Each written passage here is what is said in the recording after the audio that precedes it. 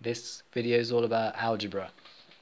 I'm going to try to show you how to use the scientific calculator to create your own algebra equations, which you then solve and check.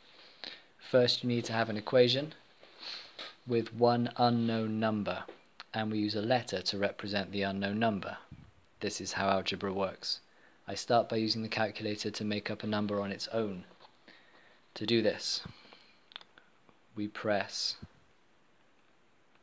alpha, get rid of that finger, alpha, this one down here that has red writing called ranint, that stands for random integer. And then I type two numbers I want to be the upper and lower limits. So we'll have 2 as the lower limit, and then shift, comma, 10, close the brackets. And now if I keep pressing equals, you'll see that it keeps coming up with random numbers between those two limits. I want a mystery number because I want it to be an unknown number that I'm working with. So I cover that, I press equals a few times, and then I go shift, store, x. Now that has stored the number into the calculator memory as the letter x. Now I clear it, and now there's a mystery number in there stored as x.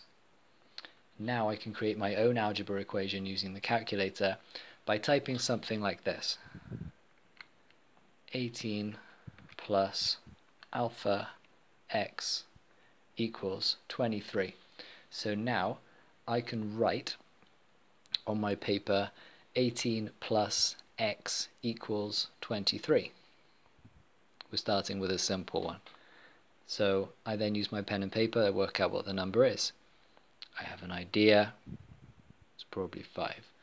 So I check that by going alpha x equals, the answer is 5. You can then make more complicated equations, make them as complicated as you like. It could be 18 minus x equals, it could be something a bit more difficult, 18 plus x divided by 5 equals that. You could even give the answer as a decimal, so then you could write something like 18 plus x divided by 5 equals 4.6. Eventually you build the equations up bit by bit, you teach yourself the rules of algebra. Your calculator will always show you what the answer is. You don't need anyone to tell you what it is. You just need to learn these rules. It takes persistence and practice. Good luck.